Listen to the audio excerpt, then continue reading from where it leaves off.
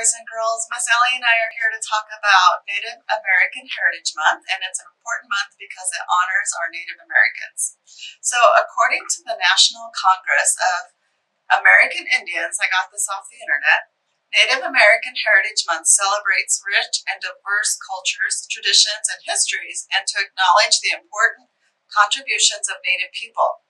Heritage Month is also an opportune time to educate the general public about tribes, to raise general awareness about the unique challenges Native people have faced both historically and in the present, and on the ways in which tribal citizens have worked to conquer these challenges.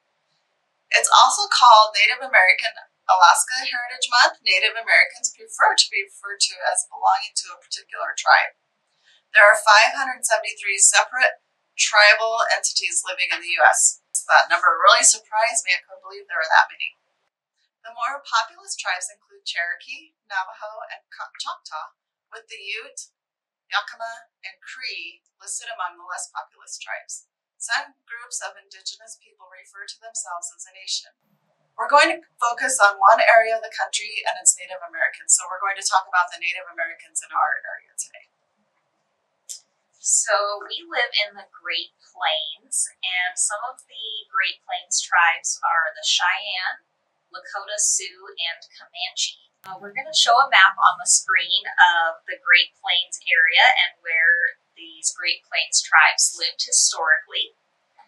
The Great Plains region of North America stretches from Canada all the way down through North and South Dakota, Nebraska, Kansas, Oklahoma, and northern Texas. It includes land from the Mississippi River to the Rocky Mountains. It's dry land with flat rolling hills covered in tall grasses. The land was just right for bison to graze on.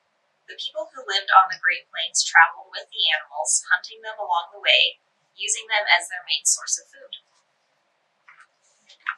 Since they followed the bison, the Great Plains Native Americans picked up everything they owned and moved every few months. They invented tools to make it easier. The Cheyenne and Lakota Sioux used a travois pulled by dogs to help move their belongings. Here's a picture of what a travois looks like. These were dragged across the ground by the dogs and could hold up to 250 pounds. Once they reached their destination, the poles of the travois were used to build fences, trap bison, and create frames for teepees. The bison were extremely important to the people of the Great Plains. No part of the bison was wasted. They used the hides for cradles, curtains, teepee walls, clothing, blankets, and even canvases for painting pictures. Bison hair was used to make rope. Horns and bones were used for many different tools. Eventually, Native Americans were introduced to horses. We think they were here by the 1500s and were brought by the Europeans. Native Americans were able to make larger travois that horses could pull.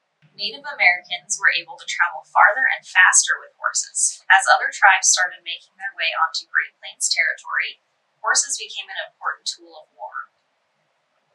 You may have heard of Lewis and Clark. They were explorers that President Thomas Jefferson sent to explore the Great Plains and northwestern part of the country. He wanted them to take notes about the people and places they discovered. Lewis and Clark were not threatening to Native Americans. They just wanted to know about the natural resources of the land. There are many other tribes in the United States, but these are the main tribes of our area. You can check out books from the library about Native Americans, and also check out Hoopla and Libby online for a lot of other resources if you'd like to learn more. Telling stories was and is an important part of Native American culture. Culture is a pattern of behavior shared by a society or a group of people. Many different things make up a culture, like food, language, clothing, music, art, customs, beliefs, and religion. Native Americans use storytelling to stay connected to each other and their homeland. It's their way to preserve history. It's a way to keep their native languages alive. Their stories taught lessons and entertained. It's a way to pass down history and traditions. We're going to share one Native American folktale that has been passed down from generation to generation. I found this version on the internet from the website www.firstpeople.us. So this is one of the folktales that the Native Americans have passed down. It's called Moon Mother by Ed Young, and it tells the story of how man was created.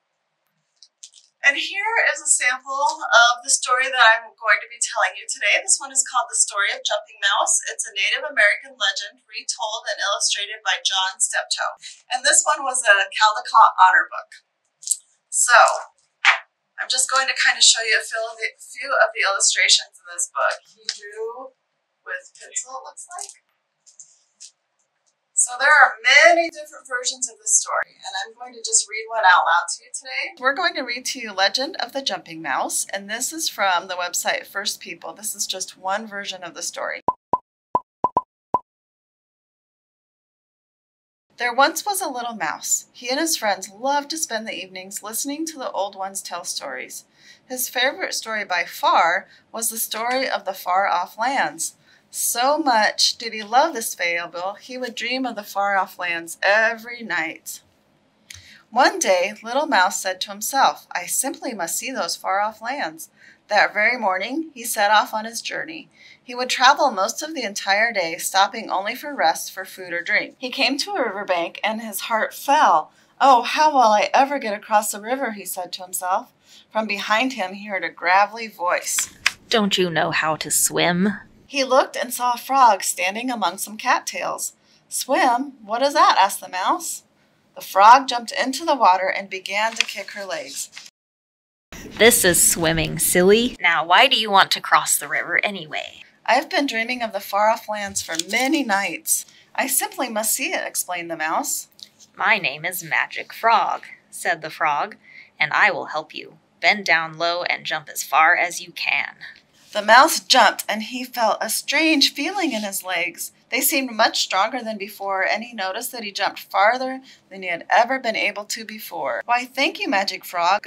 That was good medicine you gave me." Magic Frog said, "You will experience many hardships on your journey, but if you keep hope alive within you, you will reach the far-off lands, and I give you a new name. You are now called Jumping Mouse." She waved and hopped back off into the cattails. Jumping Mouse leaped across the river and turned to wave, but Magic Frog was gone. In the back of his mind, he could still hear Magic Frog's words, "Keep hope alive within you." Jumping Mouse continued on until nightfall. Then he dug a deep hole and went to sleep. The next day, Jumping Mouse reached the prairie. He was walking along when he saw a huge boulder ahead. As he got closer, he saw that it was not a boulder, but a large buffalo lying on the ground. "My friend," said Jumping Mouse, "why are you lying here as if you were dying?" "I am dying," said Buffalo. "I drank from a poisoned pool of water, and now I have lost my sight. I cannot find the cool waters to drink or the sweet grass to eat. I am lying here waiting for the end." Jumping Mouse said, "I am Jumping Mouse. My friend, Magic Frog, gave me some medicine powers. I am not as strong as her, but I will help you. I name you Eyes of a Mouse." No sooner had he said this when the buffalo stood, looked about, and blinked his eyes in amazement. He snorted with happiness. Jumping Mouse heard this, but he could not see it, for he had given away his sight. "Why, thank you, my small friend," said Eyes of a Mouse. "This is a wonderful gift you have given me. Climb onto my back, and I shall carry you to the edge of the prairie." Jumping Mouse climbed onto the mighty buffalo's back, and in this way he reached the edge of the prairie. "I am a creature of the prairies, so I must stop here. My friend, how will you make it over the mountains if you cannot see?" Jumping Mouse said, "There will be a way. I have hope alive within me." He waved goodbye to Eyes of a Mouse and turned to the mountains. He walked away, and when nightfall, he dug a hole and went to sleep. Jumping Mouse awoke with the sun and felt his way along the mountain path, sniffing for and occasionally nibbling on small grasses. Suddenly, he bumped into something. He felt fur beneath his little paws. He sniffed and realized that he had just stumbled upon a wolf. "Hello? I am Jumping Mouse. Who are you?" The wolf replied, "I am a wolf." Jumping Mouse asked, "Why are you just sitting there in the middle of the path?" The wolf sighed. "I was once a very proud creature with a very good sense of smell. Because I was too proud, I have had this gift taken away. I have learned to be humble, but now I cannot smell to find food to eat. I will surely die." Jumping Mouse was saddened by the wolf's story. "I have just a little medicine left. Please let me help you. I name you Nose of a Mouse."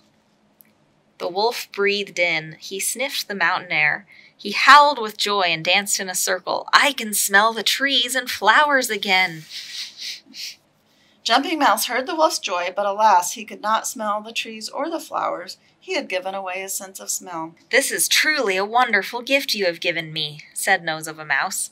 You must let me repay you. Climb onto my back, and I will carry you over the mountains to the far-off lands. Jumping Mouse was carried over the mountains, and soon his wolf friend knelt down so he would carefully climb down. Little friend, I am a creature of the mountains, so I cannot go on. But you, how will you get along, not being able to smell or see? Jumping Mouse said, There will be a way. Hope is alive within me. The two said goodbye, and Nose of a Mouse trotted back up into the mountains.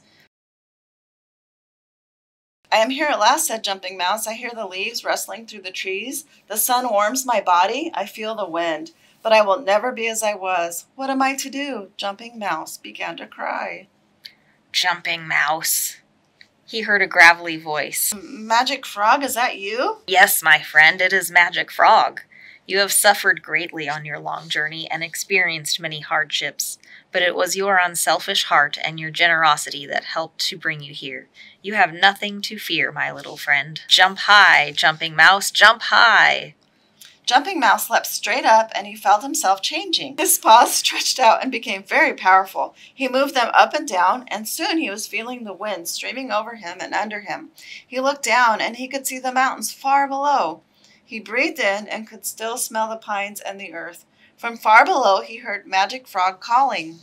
Jumping Mouse, I give to you a new name. You are now called Eagle, and you will live in the far-off lands forever. So boys and girls, what do you think? Most folk tales have some kind of moral or lesson to a story. What do you think this moral is?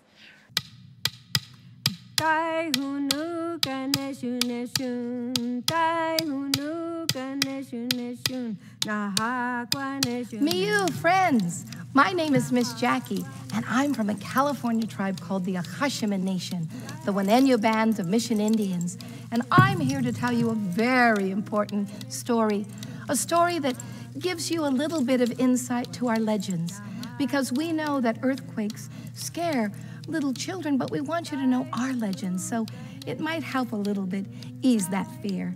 And in a moment, when I tell the story, I want you to remember 3 words that will keep you safe, because there will be a great shakeout, and we want you to be ready.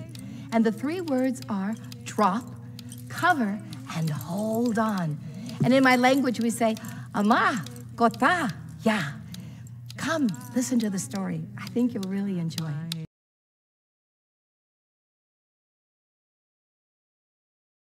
Thank you for joining us, boys and girls, and make sure you check out some books and information about Native American Heritage Month. There are quite a few Native American fables on Hoopla, so I would go check those out because they have way more than we have here. And just a reminder to everyone, we have our So Much to Read Winter Reading Challenge coming up. It starts on November 15th. And it runs through January 15th. So you can sign up on our Beanstack website, and you can keep track of your reading minutes and complete little tasks for a chance to win some prizes.